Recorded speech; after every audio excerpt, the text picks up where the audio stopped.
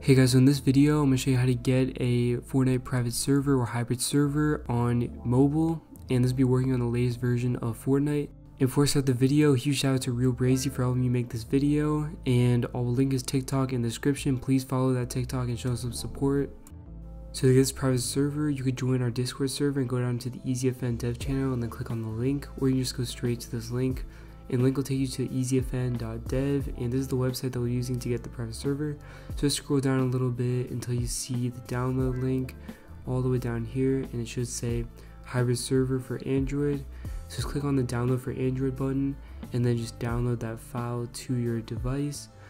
And then once you've downloaded it, just wait for it to download, and then you can just install the package.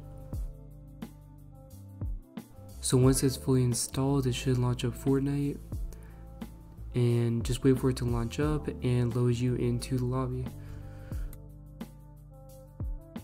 So now you're in the lobby, you can go ahead and do whatever you want on here. You can go through the locker, you can choose any skins that you want, and as you can see, you have every single skin in the entire game over here.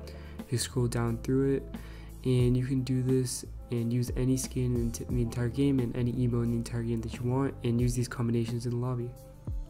So this is really cool, and if this video helped you out, make sure to like the video and subscribe to the channel for more updates on private servers and hybrid servers just like this one, and I'll see you guys in the next video.